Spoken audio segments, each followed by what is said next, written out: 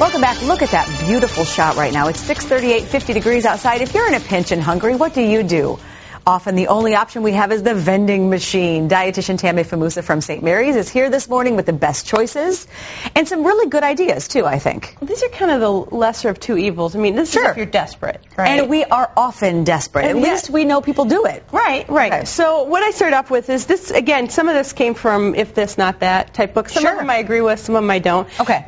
The reason that these were put on this side here, from here, goldfish on, are going to be the ones that probably you shouldn't select. Okay? Not at all, but if you had to choose between a Kit Kat and a Reese's, where do you go? Well, that's taking the bad ones and having me select from the bad. I know. Okay, well, I would probably take the Kit Kat. Oh, bummer. Yeah, but just because there's so much fat in that one with the chocolate, there's just nothing in there except for fat. Right. And sugar. Right, exactly. And it's the processed stuff that we don't like. I mean, if you can go buy really natural dark chocolate, that would be a different story, but you can't. These I'd never had before. These are Onions? if you just want the onion breath without any benefit at all, this would be a good one to select. But this, again, is the one that you wouldn't want to do. Right? Absolutely not. No, I would say, and here's a serving. I want to make sure we have the serving sizes. Because this is a big bag. I got a big bag for visual. But sometimes in vending machines, too, the serving sizes are huge. Well, not that big, I hope. Occasionally, there are a couple of servings in one. Then you're really in trouble. So this is a serving. And the combos, you have to know these are not the most nutritional thing in the world, right? They're tasty.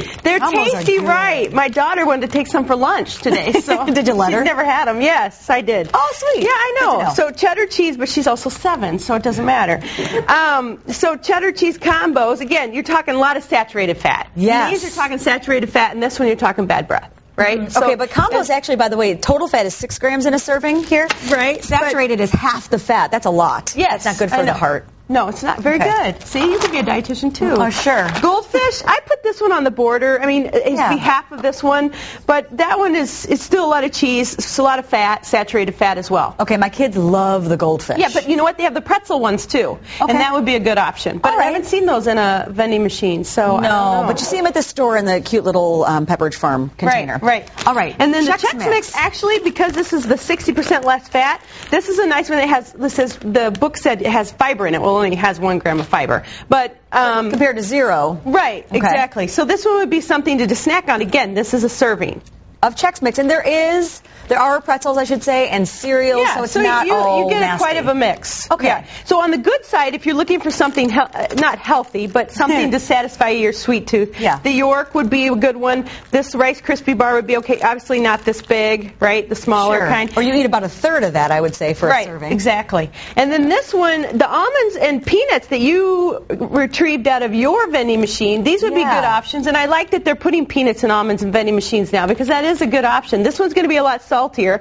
Almonds are just the dry roasted, but these would be okay if you wanted a snack. And this would definitely has the fat, the protein, and everything you need in it. So that's there you go. Salted that's really peanuts. Good. They're really good unless you have a heart condition. Then you don't want to go for salted. And almonds are really, really good for you every day. Every day, yes. And then the snack mix. This was okay, and the portion size is appropriate. So this would be kind of like on the Chex Mix side. Okay, so that I was telling Tammy in our vending machine, I just went and grabbed these few things. The salted peanuts are a good idea. Yeah, but sometimes it's deceiving when you see the little Quaker Man. Well, they deceive a lot of things with those things. Everybody thinks Quaker Man is nutritious. Right. That's not necessarily so. And also, when they say 60% less fat, that's 60% less fat than stuff that's got a lot of fat. Right, exactly. All right, so we have to be careful. Tammy, and you know what? She said the York. That's one of my favorites of all time. Yeah, that's a good one. Daddy. That's a really good. Or the what's the other ones? The Junior Mint. Junior Mints. Those are another one that would be another type on this line. And the fat on that is really, if anyone's ever checked, 2.5 grams, is it 140 very low calories? Fat. Yes. So that would be a good option, too. I really like this segment a lot. Okay, well, good. I'm glad. Yeah, thanks so much for being here. As usual, you can head on to our web channel if you want